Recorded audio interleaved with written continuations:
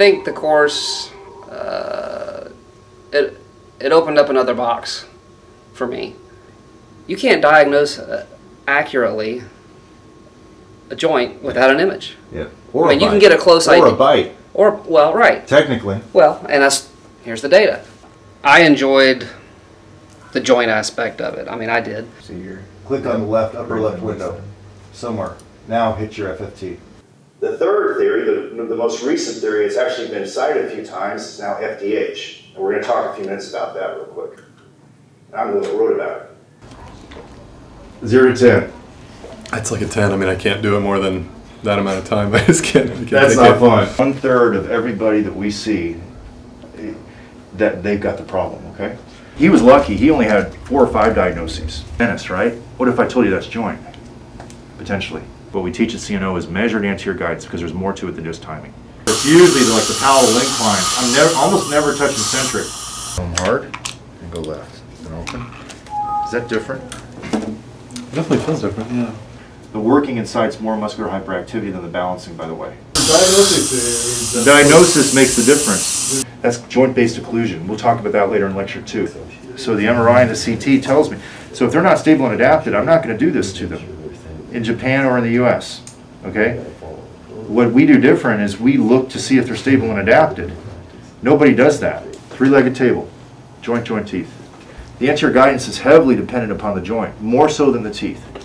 The teeth just take what this guy puts out, what the hinge puts out. And then what about these spikes here? Let's see, we'll cancel that one. And come over here, we'll do another one.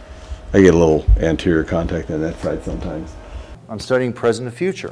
I can predict that instrumentation such as this lets me arrive at a, not necessarily definitive diagnosis, but a differential.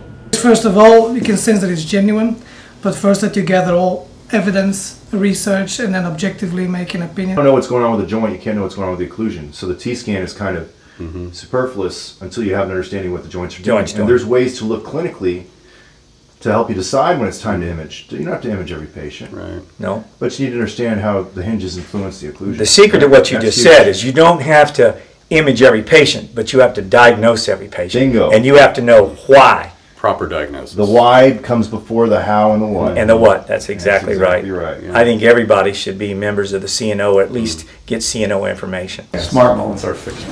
Smart. Pretty cool.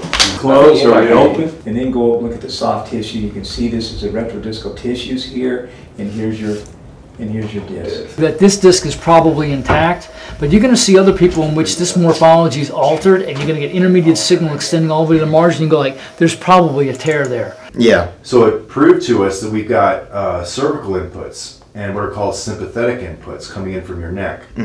So that was part of the puzzle. Head surface area should be higher than the coronoid process. Can you explain There's the cut. what is what there? All right, guys. Thank you. Go to very the much. CNO. CNO.